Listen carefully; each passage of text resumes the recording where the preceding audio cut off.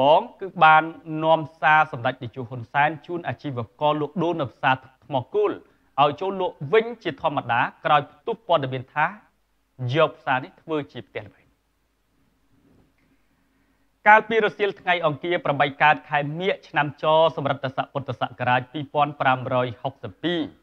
ដែលត្រូវនៅថ្ងៃទី12ខែកុម្ភៈគ្រិស្តសករាជ2019កន្លងទៅអាយដាមងួនរតនៈអភិបាលនៃគណៈអភិបាលខេត្តបាត់ដំបងគឺបានអញ្ជើញចុះជួបសំណេះសំណាលជាមួយនឹងបងប្អូនអាជីវករលក់ចំណីអាហារនៅក្នុងរោងអាហារការដ្ឋានផ្សារថ្មគោលក្នុងស្រុកថ្មគោលនៅបរិវេណសាលាស្រុកថ្មគោលតែម្ដងសូមជម្រាបផងដែរថានៅពេលកន្លងមកបងប្អូនអាជីវករលក់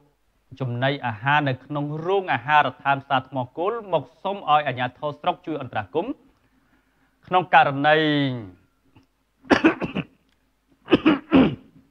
បាទអធិស្ឋានក្នុងករណីប្តឹងតវ៉ារវាងបងប្អូនប្រជាពលរដ្ឋដែលជាអាជីវករលក់ចំណីអាហារនៅក្នុងរោងអាហារផ្សារថ្មគោល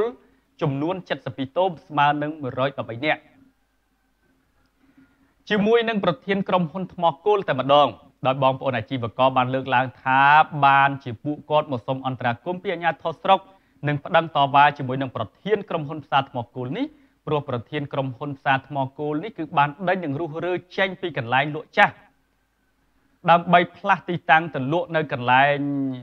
អធិស្ឋានលក់ទៅក្នុងផ្សារវិញដោយកន្លែងលក់បច្ចុប្បន្នខាងលើក្រុមហ៊ុនគ្រោងសាងសង់ផ្ទះល្វែងហើយបងប្អូនអាជីវករទាំងអស់នោះគឺមិនពេញចិត្តនិងមិនយល់ព្រមសម្រាប់ការផ្លាស់ប្ដូរទីតាំងនេះឡើយដោយសំអាងថាខាងក្រុមហ៊ុនផ្សារគឺធ្វើនេះខុសពីកិច្ចសន្យាកាលពីមុននិងដោយពួកគាត់បានប្រកបអាជីវកម្មនៅទីនេះអស់រយៈពេលជាង10ឆ្នាំមកហើយអភិបាលនៃគណៈអភិបាលខេត្តបាត់ដំបងបានធ្វើការបញ្ជាក់ផងដែរថាដោយមើលឃើញអំពីការលំបាករបស់ប្រជាពលរដ្ឋជាក់ស្ដែងអាជីវករលក់ដូរចំណីអាហារនៅផ្សារថ្មគោលទាំង113នាក់ស្មើនឹង47តូបនេះ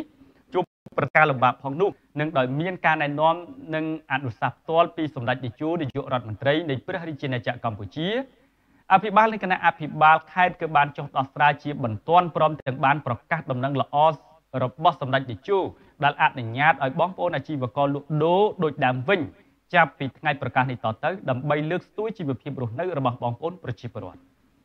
បាទនេះគឺជាការទទួលបាននូវភាពរីករាយមួយទៀតពីសំណាក់បងប្អូនប្រជាពលរដ្ឋបាទដែលលោកទទួលរងនៅសម្ពាធផ្លូវចិត្តតកតងទៅនឹងការយកទីតាំងដែលធ្លាប់រកស៊ីដែលធ្វើជាផ្ទះល្វែងអិចដាមដាក់នឹងឡាប៉ុន្តែនៅក្នុងពេលនេះគឺត្រូវបានសម្ដេចនាយករដ្ឋមន្ត្រីលោកបានបញ្ជាក់ឲ្យបងប្អូនហ្នឹងគឺចូលទៅធ្វើការលក់ដូរតាមធម្មតាវិញបាទហើយជាការសាទរយើងឃើញហើយស្នាមញញឹមរបស់បងប្អូនអាជីវករទាំងអស់នោះបាទគឺលោកទទួលបាននៅការសាទរនិងទទួលបាននៅភាពរីករាយខ្លាំងណាស់ចំពោះចំណាត់ការរបស់សម្ដេចនាយករដ្ឋមន្ត្រីនៃព្រះរាជាណាចក្រកម្ពុជារបស់យើងងាកមកចាប់អារម្មណ៍តាក់ទងទៅនឹងអាយដាមស៊ុន